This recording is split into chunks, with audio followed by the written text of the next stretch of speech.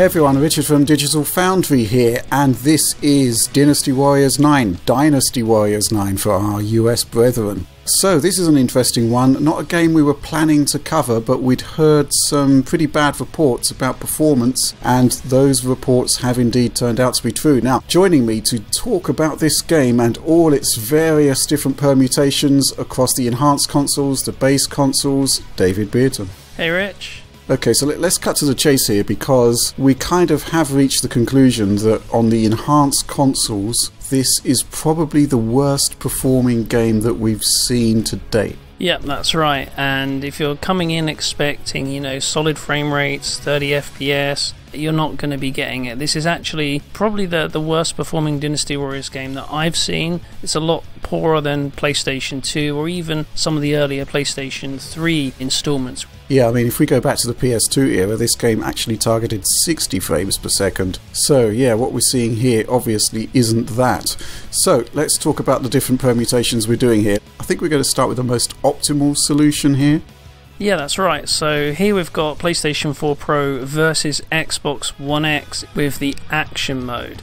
Okay, so let's just talk about that for a second. There are two modes in this game, action mode and movie mode, right? Right, yeah. And the action mode prioritizes the frame rate, and the movie mode kind of focuses more on resolution. Okay, and obviously what we're seeing here is a game that is desperately struggling to maintain 30 frames per second, constant tearing on both PS4 Pro and Xbox One X. Difficult to pick a winner here, but what are the differences here? Really, the differences between the two versions with this mode comes down to mainly image quality and sort of certain effects. So resolution-wise, on action mode on Pro it's 1080p, whereas on Xbox One X it's 1440p. And there's a few things that are dialed back slightly on Xbox One X, such as the foliage density and draw distance, which aren't quite on par with what we get on the Pro. Okay, so that's a straight 77% resolution increase on the X with a kind of, well, performance kind of looks like for like, really. Yeah, neither one's that great, to be honest, but this is, in terms of the best way to play the game on each platform, this is the best results you're going to see. So the performance doesn't really improve with the other settings you can choose, it only sort of gets worse from here on out. Okay, so what we are looking at is an unlocked frame rate with VSync off essentially, which means constant tearing and a wildly fluctuating frame rate, which can be, I don't know, low 20s up to the 40s by the look of it. Yeah, that's right. And one other thing I did notice is that at points the controller response actually appears smoother on PlayStation 4 Pro, whereas on Xbox One X there tends to be sort of heavier frame rate drops. So even though there's no VSync, if you look at the frame time graph, there's more stutters there on the One X compared to the Pro, which I guess when the frame rates are in the 20s it doesn't make too much difference, but it just means that if you want a slightly better gameplay experience, I guess Pro can deliver it, even when it's not optimal on either. Okay, so let's talk about the action mode and the movie mode on PlayStation 4 Pro. So action mode, native 1080p resolution. The movie mode's kind of interesting because according to the developer, they're using the geometry rendering technique, so they're starting off with a 1080p frame buffer and then using a kind of geometry upscale in order to reach 2160p. But when looking at it closely, the results here are kind of strange. If you remember Gravity Rush, that used a similar technique. When you pixel counted it, it resolved native 4K 2160p just with blurrier sort of textures and upscaled foliage. But in this particular game, when I pixel counted the movie mode, it actually came out at 1080p but without the usual upscaling artifacts. It looks sharp but almost like a nearest neighbor scale on the geometry. Right, okay, so it doesn't resolve a native 4K pixel count, but there is definitely an image quality improvement. Yep, it looks a lot sharper, but you're not getting a boost to 2160p as such. Okay, fair enough. But what are the implications here on performance? So if we move on to the actual frame rate, there's a huge difference. So action mode can go above 30 frames per second up to sort of 40 FPS at points, but generally it spends most of its time, between sort of 25-30 FPS. Movie mode though, you get a massive downgrade. It's almost around sort of 20 FPS most of the time, dipping below in sort of more demanding moments, and you also get a huge amount of screen tearing as well, so not great on that front. Yeah, I don't really quite understand the name movie mode on this one. I mean, movies run at 24 frames per second, not 18, 17. And, when I go to the multiplex, I don't generally tend to see tearing in my cinematic presentation. So this is kind of like a bit of a puzzle. I don't quite understand. Essentially, it is a resolution bump only. Yeah, that's right. I mean, you're getting better image clarity, that's for sure, but honestly, I don't see who would want to take the hit in performance. As you can see, it's just a real stuttery mess in movie mode, and it's not really any fun to play at all. And action mode isn't perfect by any stretch of the imagination, so yeah, kind of an odd choice with movie mode. I'm not sure who would really take that benefit in image quality for the terrible performance you're getting. Yeah, it looks like a good 30 to 40% bump to performance by using the action mode. And, essentially, when you're sub 20 FPS, then you're kind of veering into unplayable territory. Yeah, that's right. So not one to choose, especially when, in terms of settings outside of resolution, the two are basically identical between the modes there. Okay, so there's no actual additional detail going into movie mode. It is just a resolution bump. Yeah, that's right. Okie doke. Well, let's move on to the next permutation then, which is what? So next up we've got Xbox One X, and well, in terms of resolution, action mode and movie mode, I counted a straight 1440p on both.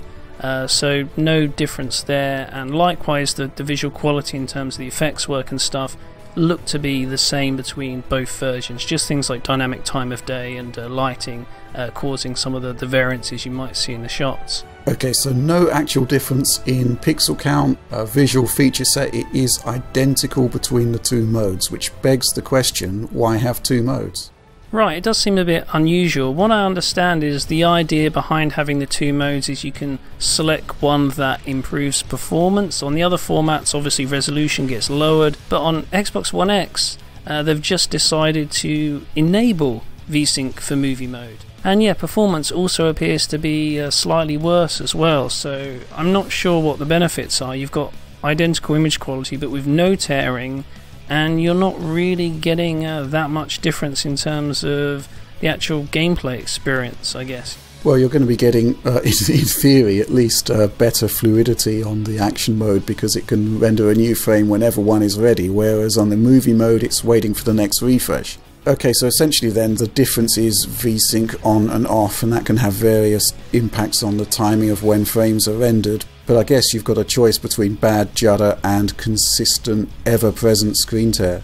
Okay, so with that in mind, bearing in mind that we're getting some pretty poor results on the enhanced consoles, 6 teraflops, 4.2 teraflops, the question has got to be at this point, what happens on the base console? So we're going to kick off here with PlayStation 4, right? Yep, so this is PlayStation 4, and so long as you've updated to the latest patch, you get a choice of action and movie mode as well. Action mode is 900p, movie mode is 1080p, and in terms of visual settings, like we've seen on the other platforms, they're identical between the two modes outside of the resolution. And speaking of the actual visual effects, I noticed that things like shadow quality and anisotropic filtering is actually very similar to the PS4 Pro release. It's really just like foliage density and environment detail that gets pared back for the base version. Okay, fair enough. And I guess, girding my loins here, but what is the performance profile of the base PlayStation 4? Right, well, in action mode, it's not too dissimilar to what we've seen on Xbox One X and PS4 Pro. So lots of screen tearing, and it goes up to 30 frames per second on the base hardware. I haven't really noticed it going above by that much more, maybe 1 or 2 FPS. But again, it's suboptimal, but it's not as terrible as you might expect for base hardware, given that they've pared back a lot of the environment detail in terms of the foliage in order to get it running at this kind of state. But movie mode is it's a bit of a disaster, really. I mean, it's like sub 20 FPS at points, and yeah, it's really not great. But they do have VSync engaged on the movie mode, which they don't have on the Pro's movie mode. Yeah, it's kind of an unusual thing to see. You would have thought it would be the same as on PS4 Pro, but instead you're getting a presentation that's more like on the Xbox One X version. So you don't get screen tearing, but you get a massive hit into performance with more unevenness in terms of controller response, things like that. Yeah, 20 FPS or under. I mean, again, I think we're veering into unplayable territory here. Yep, I certainly didn't enjoy playing it like this. The action mode was a lot more fluid compared to the movie mode, so that's the one I'd definitely choose. Yeah, I mean, fair enough. I mean, it does seem that action mode across the board seems to be the way forward here, doesn't it? But we have one more console to look at, base Xbox One. What's the story? Right, base Xbox One, there are no modes to select, so you basically just accept what you're given here. That means we're looking at a 720p resolution and with various effects being paired back from base PS4, so a lot lower shadow resolution, dialed back anisotropic filtering, and there also appears to be sort of a removal of ambient occlusion in some scenes along with depth of field, so a general paring back in settings along with a reduction in resolution there. Okay then, so on the base hardware then, we've dropped from 900p to 720p. There have been a raft of graphical compromises implemented, and performance looks pretty poor as well.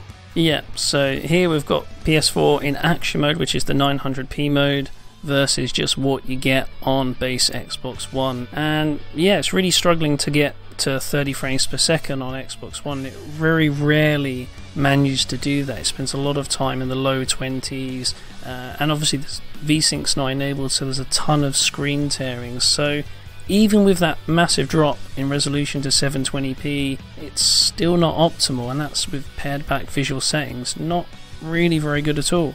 Yeah, it does seem to be a bit of a Hobson's choice with this one. I can't see any decent way to play the game at all across any of the systems, and it's kind of surprising that the PS4 Pro version at 1080p still seems to be running really badly on the action mode, which, you know, based on what we've seen so far, you kind of think that would be the optimal way to play. I kind of feel that, you know, maybe when they're developing the game with the mid-gen refresh consoles, the Pro and Xbox One X, perhaps they shouldn't have dialed up some of the settings like the foliage quality and draw distance as much as they have. It looks a lot better as a result, but at the same time it seems that performance is really being impacted with that increase in visual effects along with resolution, which maybe wasn't the best choice. I think in a game like this you'd much rather have a more stable frame rate so you can get consistent controls and a more enjoyable sort of gameplay experience rather than more eye candy. Meanwhile, Xbox One X, everything at 1440p, so it is a 4 times resolution uplift over the base console, but at the same time, well, I don't think when we went to buy our enhanced consoles we really were looking for sub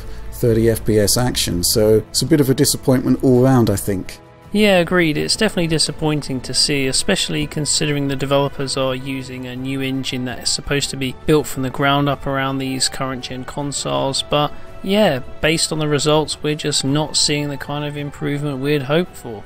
You know, at least a solid 30 FPS would be nice, but yeah, there it is. Not exactly the return to form we wanted to see, and a disappointing experience all round across all the consoles.